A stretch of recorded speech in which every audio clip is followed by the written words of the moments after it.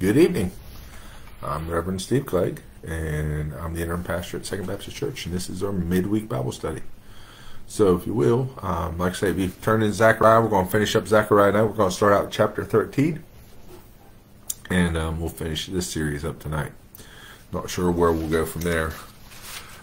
Before we get into that, just a way of announcements. Sunday school at 9, services at 10. And then if you still would like to utilize the option, we're still broadcasting over the radio simultaneously with our service. So you can come into the sanctuary or you can sit in the parking lot, whichever you're more comfortable doing, that's fine. We'll be doing that over 87.9. And then also we put the message portion out on Facebook.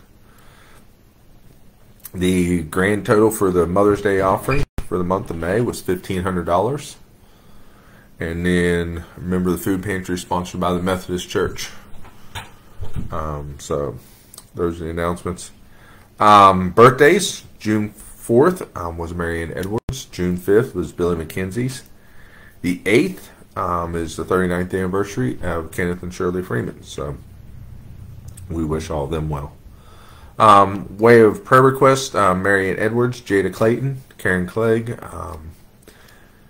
David and Connie Warren, Matthew Ward, Mac McMorrow, Shannon and Daryl Brick, Chloe Akers, Janet House, Billy McKenzie, Linda and Cornelius Hunt, the Frisch family, Kyle Edwards, Taylor Fields, Ashley Blanks, Lee Stevens, Cynthia McMorrow and family, Ashley and Zaylee Inman, Paulette Faison, B.J. Norris, Tommy Eford, Rosemary Taylor, Louise and Ron Rising, Melody Oakley, Jennifer Milligan, Sheila Milligan, Hunter Kinlaw, Michael Davis. As I understood, Michael had an appointment this week, but wasn't feeling well, so he canceled that appointment. And then Jim Miss Kelly, Ruby Johnson, Cheryl Barker, Kathy Beanie, Ronnie King, Barbara Walters. Barbara was having an appointment this week. Have her a follow-up on that. Mary Beard, member of the school systems. The pulpit committee, our church, the lost nation, its leaders, troops and their families, police officers, and then the pastors and their families. Added to that, let's see here, getting on the right page here. Remember Bethany Hooker. Also, Cheryl Starter, Tina Chasen, was in the hospital having an issue with her heart. They did some kind of procedure, and as I understood it, she came home, I believe yesterday, doing better. So like I say, Barbara has hers. Tammy is waiting her results on her biopsies. They're saying about a week, 2 weeks. Keep praying for her. Betty, Connie's sister, is having knee issues, looking at surgery somewhere down the road. Shanna out in Texas is in need of prayer. Aviana, the test came back, praise report there, doing fine, no issues there. A friend of ours in Lumberton, Sam Boone, was rushed into emergency surgery, as I understand it. Had an intestinal blockage, and ended up going in and removing part of his one of his intestines. They left it open and then went back in again today for a follow-up. And as we understand, getting reports from that family, everything came out okay there. So just keep him in prayer. He's got a road to recovery there. And then friends of our family, as we mentioned Sunday, their daughter Ashley, who lives in Alaska, they're all excited about her baby coming, and she lost her baby at 4 months. So our prayers go out to her as well. So a lot of different things going on, a lot of different needs. Continue to remember the country. It's the end of the school year, so like special prayer for the children of schools. We're coming into summer, which means it's holiday travel. And with that, Interstate 95, if it isn't busy enough now, it's going to be busier, at least for the summer, as people go on vacation, and then with all the construction. So we pray for safe travels for them, but also for safety for the construction workers as well. So different things going on there. With that, let's go to the Lord in prayer. Our gracious Heavenly Father, Lord, we just thank you for this day, and Father, we just thank you for many blessings, and Father, we just praise you and give you the glory, and guide and direct us, Father, help us to do all things. And Father, we just ask that you'll just bless those on our prayer list, Lord. We just have so many that have so many different needs, and we know it's just the tip of the iceberg. And there's so many other needs within it, as individuals have their own private and personal prayer list, Lord. And Father, we just pray that you'll be with those families who have lost loved ones, and these young mothers who have lost their babies. Father, we just pray that you'll just bless them. Lord, it's never easy. And Father, we pray for those who have appointments this week and are awaiting test results from procedures done recently. Father, we know it's never easy. The waiting's always the worst part. Father, we just pray for good results and for answers. Most of all, Lord, we just pray that your healing hand be upon them. And bless them, Lord, as they go through these things. And Father, we just lift up all the different ones on our prayer list, Lord. If we go through our prayer list and concerns we have, Father, we have those on our prayer list who are battling cancer. We have the other ones who are battling breathing issues of various types. We have diabetes. We have heart issues. We have blindness. One that's kind of odd a lot of times on our prayer list. And Father, these are all physical needs, and we just lift them up to you, Lord, and just ask you'll meet those and the others that are there. But Father, we also have spiritual needs within the church and within the church family and our extended families, Lord, and friends. And Father, there's a great many that need salvation in our lives. And Father, we just lift them up to you and ask that you'll just bless them, Lord. We pray that the Spirit will convict their hearts and that they'll turn their lives to you, Lord. And Father, we also pray and give you the praise for those who have recently had surgery and different events in their life that are going through physical therapy, as David Warren is and Luck Warren is, Lord. They're going through physical therapy, but they're getting stronger and seeing improvement. And Father, we just thank you for that, and just pray that you'll continue to bless them, Lord, as they're going through these type of activities and these events. And Father, we just pray. We pray for a nation. So far we've strayed from you, Lord. Father, we just lift up the sins of our nation. Father, you say the prayers of a righteous man availeth much. And Father, as a church, as a body, we're just lifting up our nation, Lord. Lifting it up to you. That you would just reach down and touch it, Lord. That you can heal the people's spirit, and that you can heal our land, Lord. That this nation will turn its heart back to you. Father, bless it and keep it. And Father, we pray for our children in the schools and at home. Father, I just read an agonizing case today that was in the news. 5-year-old little boy just abused. Those cases are so heart-wrenching. The child was left tied up for long periods of time, had been placed in a dog kennel, was beaten with different household objects, broomsticks and whatnot. What really made it sad is that the mother condoned it and let it go on and didn't do anything about it. And other children in the house were also abused and saw the abuse of the others. Father, protect our children. It's sad when we read these things and see these things. And Father, we just pray for the children, both at home and at school, Lord. We pray they have something to eat and a safe place to sleep and a place to stay. Father, bless them. And Father, we pray. We pray for our churches. We pray that our churches will work together. Pray that as a church that we'll lift up each other, help each other, Lord. That we will be a soul-winning, disciple-making church, Lord. A church that reaches to the lost and doesn't wait for them to come to us, but that we go to them, Lord.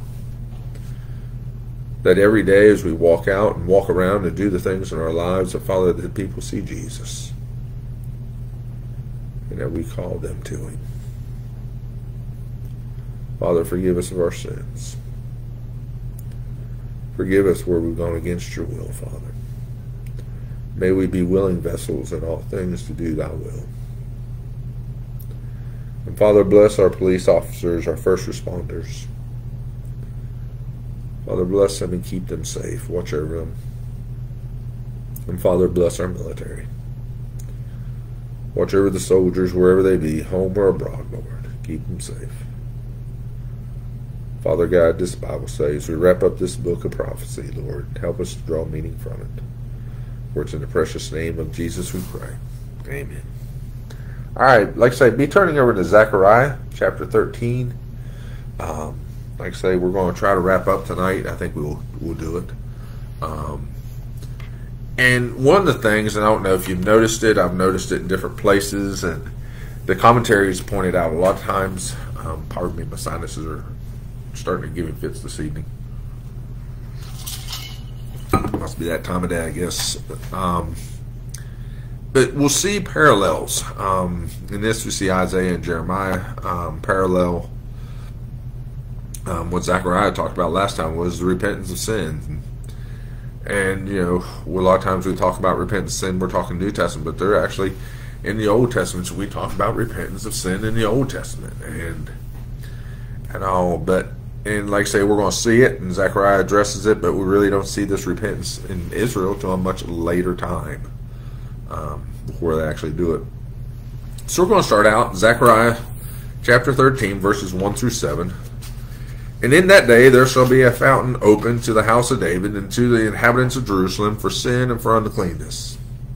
And it shall come to pass in that day, saith the Lord of hosts, that I will cut off the names of the idols out of the land, and they shall no more be remembered.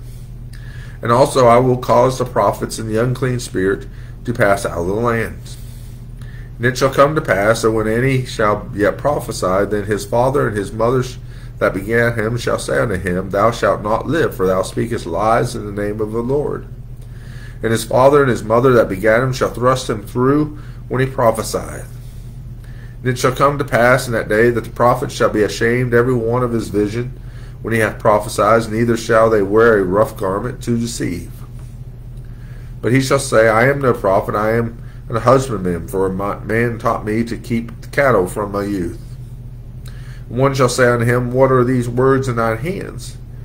Then he shall answer, Those which with I was wounded in the house of my friends. Awake, O sword, against my shepherd, and against the man that is my fellow. Saith the Lord of hosts, Smiteth the shepherd, and the sheep shall be scattered, and I will turn my hand upon the little ones. A lot of different things in this scripture, and a couple we're going to look at. The very first thing, verse 1 is talking about salvation from Jesus Christ, a perfect sacrifice. In that day there shall be a fountain open to the house of David and to the inhabitants of Jerusalem for sin and for uncleanness. That's redemption. That's salvation. There's only one way we can get salvation. That's Jesus Christ. It's perfect. And there is even a hymn based on this verse called There is a Fountain Filled with Blood, and that's by William Cowper. And also, it's interesting, sometimes you go through the Old Testament, you'll see different verses, and like, man, that phrase sounds familiar, and then you think about, oh yeah, there's a song about it, there's a hymn. And so many of them are eloquently put and picked up and used in different songs and hymns. Now, the Jews could make themselves ceremonially or externally clean, but not their sinful hearts. It's one thing when they got themselves right, and what they would do, they go through these different things. This is so I'll be clean before God. But the problem was, it wasn't the external that was dirty; it was the internal. And the only way that you're ever going to clean up the internal is through the blood of Jesus. But the Jews thought, well, if we wash this way and we wear certain garments and we do certain things and we don't touch certain things and all, we can be clean and everything. Well, you might be clean on the outside, but you're not going to be clean on your heart unless your heart is cleaned by the blood of Jesus. And in this, God is setting forth not only to cleanse the sinful hearts, but the land also. We talk a lot of times about the sin and how it affects the people. But if you go back and you read the Old Testament and you read all the way back into Genesis, when there was sin, God cursed the land. Remember, there was no thorns and everything upon the land. There was none of the bad. But God cursed the land as well as man, so that man would not have an easy time. And so, the land also cries out for God. We look at it as an inanimate, but in reality, in God's eyes, it's part of creation, and it also cries out to Him. So sinful hearts are going to be clean, but also the land is going to be clean. That's part of it. Remember, Israel, they weren't let anybody hang after sunset upon a tree. They were not supposed to shed innocent blood upon the land because that would foul the land. God's saying not only is the people going to be cleansed, but the land also. Because in this, Israel was plagued by two sins primarily that kept coming back: idols and false prophets. We today are plagued by the same thing. And a lot of people say, well, we don't worship idols. And yeah, we do. We worship a lot of idols. As a matter of fact, a lot of people look at themselves as gods or look at themselves as idols. They worship sports idols. They worship, movie stars as idols. They worship possessions as idols. They worship money as an idol to a lot of people. They put their faith in money instead of God. There was a question this morning, I think it was, on one of the Bible studies, or one of the gentlemen doing a thing, and he said, if you had to choose money or choose God, which would you choose? And of course, a quick and easy answer for the Christian, I would choose God. But how many really do it day in and day out? And that was his point. So many of us worry as Christians that we're worried about the financial and not the spiritual. And it's not that he was condemning that, we have to have money to live in this world. That's not what he was saying. It was no way, shape, or form of what he was saying. What he was saying is that people's faith in their money went further than their faith in God. That is an interesting discussion if you think about it. But it's also a very painful truth for a lot of people. Push comes to shove, they turn to their money to get them out of trouble instead of turning to God and having faith that God will bring them through. So like I say, keep that in mind when you're looking at things. Because yes, we have idols. We also have false prophets. And, we may not say them as such and call them prophets at all, but we have those who will, if you look around, you can find a church, and when you go to that church, you'll find that they'll only tell you things that you like to hear. They don't tell you the cold, hard truth or the facts of the Bible. They tell only the things that's going to make you feel better.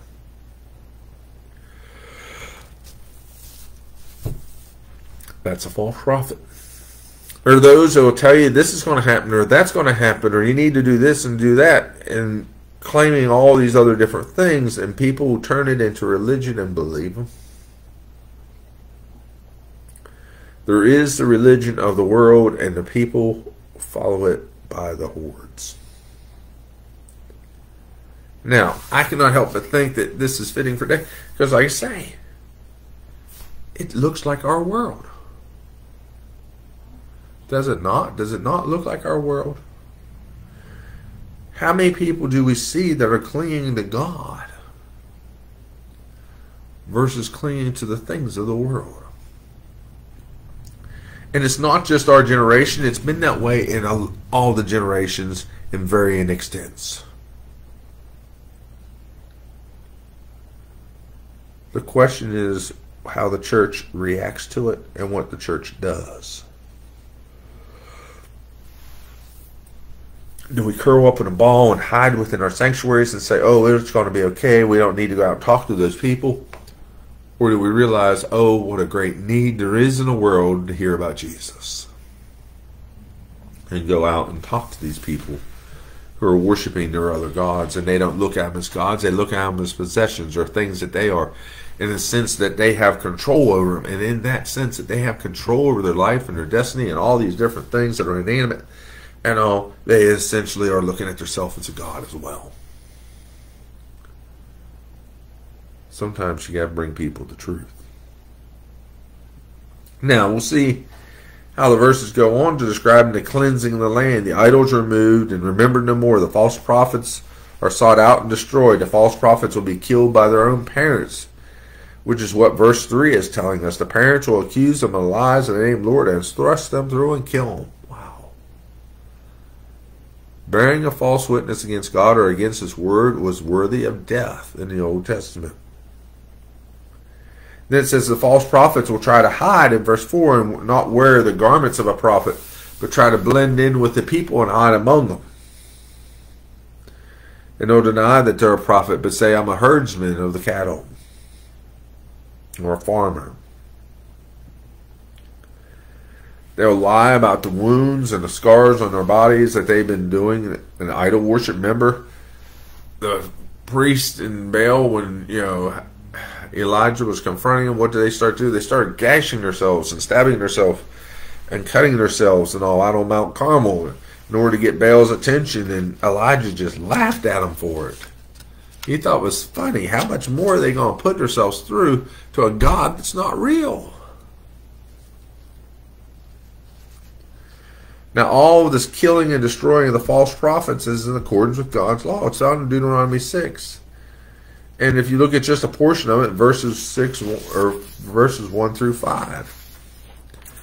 If there arise among you a prophet or a dreamer of dreams, and giveth thee a sign or a wonder, and the sign or the wonder come to pass, whereof he spake unto thee, saying, Let us go after other gods which thou hast not known, and let us serve them, thou shalt not hearken unto the words of the prophet or the dreamer of dreams, for the Lord your God proveth you, to know whether ye love the Lord your God with all your heart and with all your soul. Ye shall walk after the Lord your God, and fear him, and keep his commandments, and obey his voice, and ye shall serve him, and cleave unto him. And that prophet or the dreamer of dreams shall be put to death, because he hath spoken to turn you away from the Lord your God, which brought you out of the land of Egypt, and redeemed you out of the house of bondage, to thrust thee out of the way which the Lord thy God commandeth thee to walk in. So shalt thou put the evil away from the midst of thee. Harsh words. Don't go after idols. Don't become a false prophet of idols. It's worthy of death. Now, God is not tolerant of those that lead his people away. Wow. For those who do not teach the truth of the Bible, if they are not careful, and there's a lot of ministers say, I only teach about positive things, or I only teach about these things. That's fine, but be careful in doing that, because when you say that you only teach of this or that, if you're not giving them the whole truth, then you're leading them away. And God says that's very dangerous. Ooh. Excuse me, I apologize for that. And also God says I'm not going to be tolerant of it. And so anything that is put ahead of God in your life becomes a God. If you say, well, I'm not going to go to church, I'm not going to do this, I'm not going to read my Bible, I'm going to go do this instead, you just made that instead more important than God to you. Be careful there. Anything we put ahead of God can be viewed as an idol or a false god. That is an interesting statement, but it's a true statement, and we have to be careful there. And the thing of it is, people who push these type of things, in a sense, can become false prophets, because they're pushing the things of the world, or the things that you shouldn't be following, and trying to get you to go follow them. But you have to make the decision. Do I follow it? Or do I listen to it? Or do I listen to my heart and listen to my scriptures and follow God?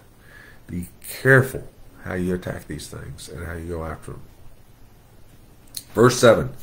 This is a direct image of Christ, the foretelling of his death, the scattering of his people. So such as a verse is about Christ, that is in Matthew 26:31. Listen to this. Then saith Jesus unto them, all ye shall be offended because of me for this night. For it is written, I will smite the shepherd, and the sheep and the flock shall be scattered abroad. Again,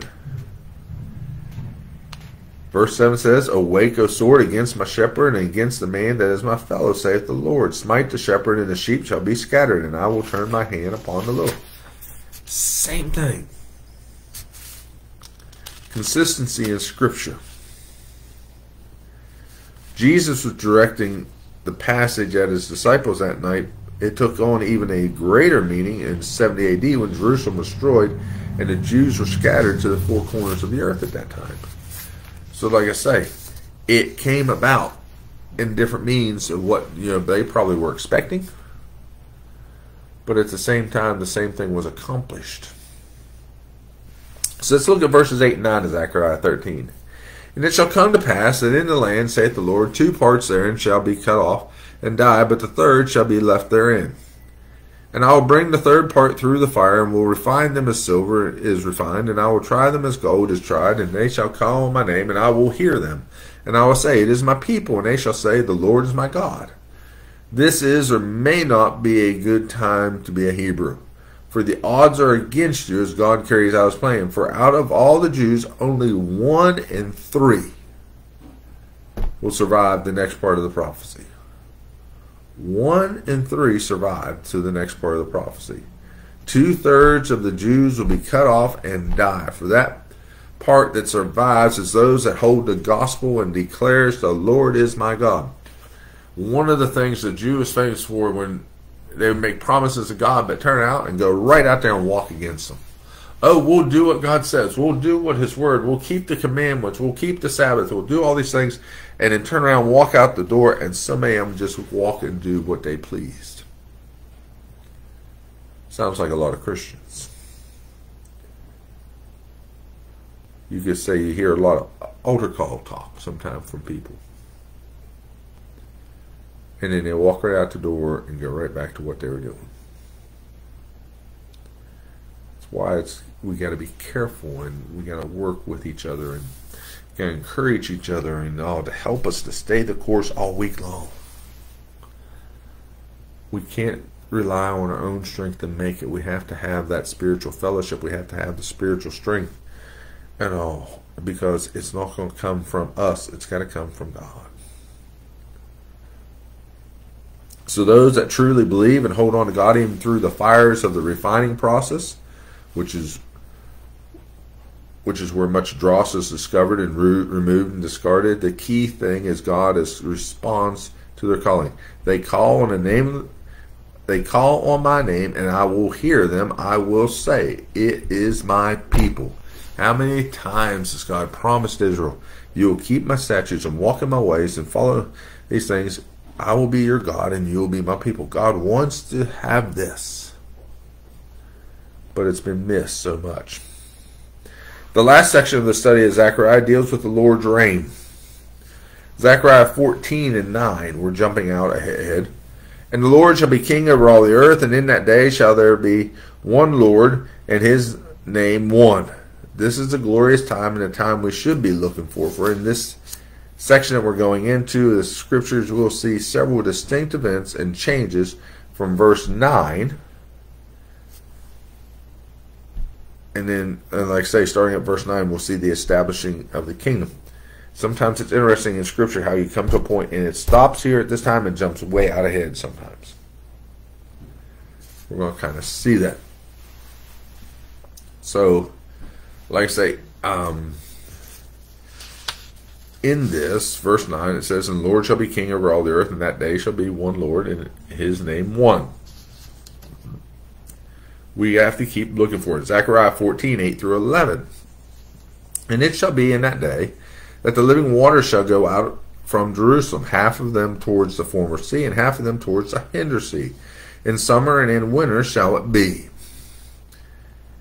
And as I read verse 9, and in verse 10 it says, and all the land shall be turned as a plain from Geba to Rimmon, south of Jerusalem, and it shall be lifted up and inhabited in her place, from Benjamin's gate unto the place of the first gate, unto the corner gate, and from the tower of Hananiel unto the king's winepress. And men shall dwell in it, and there shall be no more utter destruction, but Jerusalem shall be safely inhabited. All right, what are we seeing here? One, we're going to see a break, and we looked at it before in a previous study. Jerusalem will have a river. Jerusalem was not built by a large river. Yet was a great and ancient city. In a time to come, a great river will flow out of Jerusalem. You say, how does a river start out of Jerusalem? God creates it. The river will connect the former sea and the Dead Sea. To the hinder sea, the Mediterranean Sea, the Dead Sea will be revived and have life, as well as the land that is watered by the river. So this river that is flowing out of Jerusalem, remember the Dead Sea is a salt sea, but if you keep pumping enough fresh water into it, it will change and be diluted enough that you actually can have a sea with life. And one of the things I remember seeing it, and it really don't pertain here, but just as an interesting fact, if you look at aerial images of the Dead Sea in a time-lapse sequence going back many years to now, you will notice that the Dead Sea is getting smaller. It is drying up because it doesn't have a real good fresh feed of water into it. And all. So like I say, the Dead Sea is getting smaller from all accounts from what I've seen in the photos. And that was part of what one of the gentlemen was pointing out, one of the things I was looking at. Now, you have a river flowing out of Jerusalem going in two directions, towards the Mediterranean Sea and towards the Dead Sea. The lay of the land will change around Jerusalem. It will be lowered to become a plain, while the Temple Mount will be raised. Sounds like a lot of earthquakes if you think about it. A lot of things. Jerusalem will be the safe place to live, although it has not always been that way. Now it will be that way. The danger is removed. No longer will Jerusalem need the mountains around it to protect it. As we read in earlier studies, and the children can play in the streets, and the elderly can sit outside and talk and be safe. Jerusalem becomes a nice place in the end times. Verses 16 through 21 of chapter 14. And it shall come to pass that every one that is left of all the nations which came against Jerusalem shall go up from year to year to worship the King, the Lord of the host, and to keep the feast of the tabernacles. And it shall be that whoso will not come up of all the families of the earth unto Jerusalem, worship the King, the Lord of hosts, even upon them shall no rain. Even upon them shall be no rain. And if the family of Egypt go not up and come not, and have no rain, there shall be the plague, wherewith the Lord will smite the heathen that come not up to keep the feast of the tabernacles. This shall be the punishment for Egypt, and the punishment of all nations that come not up to keep the feast of the tabernacles. In that day there shall be upon the bells of the horses. Let me start that again. In that day shall there be upon the bells of the horses holiness unto the Lord. And the pots in the Lord's house shall be like the bowls before the altar. So on these bells on the horses, there's an inscription that says what? Holiness unto the Lord. It's interesting, the titles and the messages there, right? So verse 21, yet every pot in Jerusalem and Judah shall be holiness unto the Lord of hosts, and all that they sacrifice shall come and take of them, and see therein, and in that day there shall be no more the Canaanite in the house of the Lord of hosts. The Gentiles will come to Jerusalem to worship. We don't look upon that much. But yet, the Gentiles are coming to Jerusalem. We often just think of Jerusalem and think of the Jews. And they're coming to worship, is what it tells us in 16. They will come annually to celebrate the Feast of the Tabernacles, a reminder of the blessings from God. Those that do not come up to celebrate the Feast of Tabernacles, the rain will be cut off in their countries. They will experience drought and the plague, and God uses to smite the heathen that do not come to worship God. Holiness will be the way of life. In all aspects of life, people will be holy towards the Lord. We need to be holy creatures. We need to strive for holiness. We need to strive for righteousness. We need to strive for perfection. And all. Perfection being not sinless, although we should strive not to sin, but complete or full in Christ. So with that, Paul reminds us over in 1 Corinthians 10:31, whether therefore ye eat or drink or whatsoever you do, do all to the glory of God. Don't hold back. Everything you do it as to the Lord. That in itself will create a witnessing atmosphere around you. If you go out into public and everything that you do in public, walk, talk, sing, whatever it is, and you do it as the Lord, you will draw people to you because you're going to be an image of Christ in their life. Not that you will be worshipped, but that you can present the love of Christ to them as you know it. So with that, where are we at? Repentance. That's what the prophets called for. In the church today, are we working harmoniously? Are we working together? Are we lifting up God? Is it God first, or is it our wants? You know, a lot of people say, well, we come to church, it's always God first. That's not true. That is not true. You will be amazed at the number of people who do not put God first. And they're sitting in the pews of the church. It's a great place for them to sit because hopefully they'll get the message and get it right. But at the same time, by them coming and people knowing, they also could be a ministry against the church. And for that, they would have to pay. So that concludes Zechariah. Like I said, I'm not sure where we're going next time. I'll have to do some looking and figuring and seeking guidance where we're going. We may jump back into the New Testament. We may jump into another book. We still have several Old Testament books we haven't looked at, but we just have to walk through it when we get there. So with that, I wish you a good night. I pray that God will bless you. And take some time, go back and read through Zechariah and realize what it is that God's telling us through Zechariah. There's a lot of stuff there that is for our lives too. So with that, God bless and have a good night.